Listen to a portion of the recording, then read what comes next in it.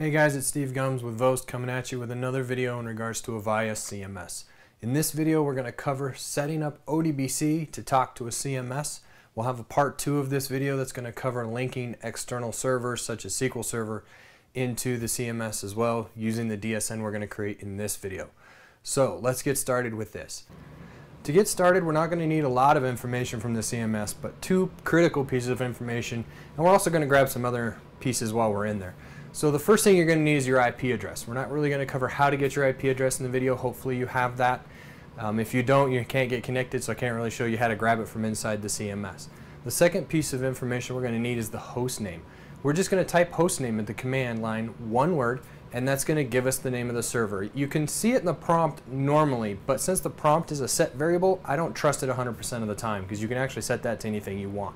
So typing host name is going to give you that confirmation there. The other thing we're going to do while we're in here is we're going to verify our ODBC licenses, how many we have, and so what we're going to do with that is we're going to connect with CMS SVC. We're going to type that at the command line, and then we're going to choose option 1 for auth display. Auth display is going to show us what the CMS has given us as far as licensing, what we have permissions to do, and at the very bottom we're going to see ODBC licenses. That's going to tell you how many concurrent connections you can have. Don't think that's how many connections you can have total. Concurrent connections are at the same time. So when you got an ODBC connection reaching into the CMS, they're very, very fast. They're going to connect, they're going to grab their information, they're going to get out. So they don't hold those licenses very long. So you tend not to need very many of these licenses.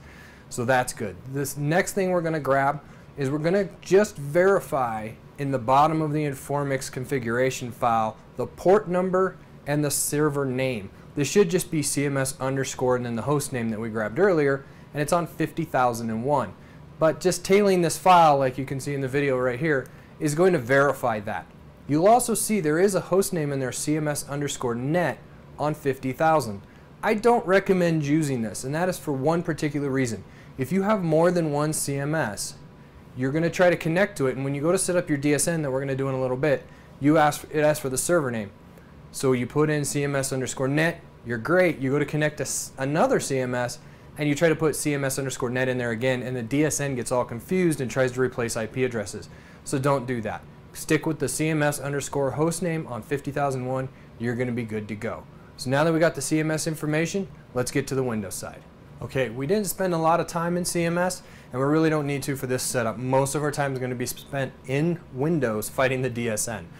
And unfortunately, we will have to do a little bit of fighting here, so be prepared for that. The first thing we're going to have to do is actually download the Informix client. This is the software, the ODBC client, the ODBC driver provided by IBM because CMS runs an Informix database. Although Avaya will provide this driver, you can actually get it straight from the IBM website, which is what I did. And I have newer versions and different versions. I've put up a website and a link here for you guys. You can just go grab it off of here. I have the 32 bits, the 64 bits, the Linux versions. We're going to cover all of these in different levels and what you need them for.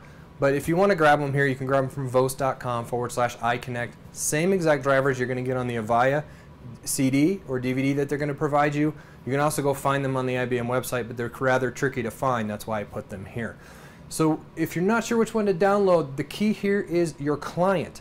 What are you going to use to tap into this DSN? If you're going to use SQL Server, is your SQL Server 32-bit or 64-bit? A lot of people tend to look at the OS and say, I got a 64-bit OS, I need the 64-bit client. Not necessarily true. If you're going to use 32-bit applications to talk to the CMS, you need the 32-bit client to grab that. So if you're going to talk strictly on 64 bits, grab the 64-bit client. That's going to take care of what you need. So we're going to go ahead and download this. When we go to install it, the key to installing it is just go into the custom field, the custom install, and verify that you have ODBC driver installed. That's really the only piece you need. On some of these you'll have to select your language obviously, but that's okay. But that's it. You can uninstall everything else if you don't want it, or you can put in the whole package. Either way it's fine. Your preference, but get that installed, come back to this video, and let's get on to the next step. Okay, so now that we have that installed, what we're going to do is we're going to create a DSN. The easiest way to find this is just to type on the run and type ODBC. The Windows is going to pop it up for you, tell you where it's at. And the only thing to keep in mind here is if you're on a 64-bit machine and you installed the 32-bit client, most likely it's going to pop up the 64-bit ODBC administrator. That's not what you're looking for. You want the 32-bit. So you're going to have to go find the ODBC AD32 executable in the Windows directory and run it in order to install the 32-bit client. So let's get started. Now that we have the Windows ODBC admin opened up, what we're going to do is we're going to select a system DSN. The difference between a system and a user DSN is if you select a user DSN, then only that account is going to be able to use that DSN. And since oftentimes the situation is you have a database that's trying to use it or some service, it's best bet to go with a system DSN. So we're going to select a system DSN and hit add, and then that's going to pop up our selection for the driver or the kind of client we're going to look to connect with. We're going to choose the Informix client that's there now that we installed it earlier. We're going to press add, and then we're going to say okay. So that's going to bring us up to the opening window or the main window here that you can see, and what we're going to do is give it a name. This name here can be anything that you like. It's not in particular to your CMS or anything like that. It's just the name you're going to reference later to use this DSN. If you want to add a description, you're welcome to it, but it's not a requirement. Now the big window here that we have to deal with is the connection window, and this is where it takes all the settings that we got earlier. The first field in is kind of misleading. Well, it is misleading. It says server name. It's not what you think it is. It's not the IP address. It's not the DNS. It's that CMS underscore host name that we got earlier. It's referring to the server name in Informix. So don't be misled by that. Oftentimes people will flip-flop this and put it in the wrong spot. The next one down is your host name, and that is the IP address or the DNS name that you're going to put in there.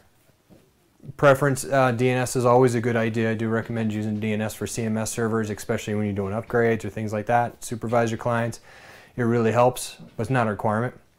Next one down is going to be your service. This is 50,001 if you chose the CMS underscore host name, which is what I'm recommending.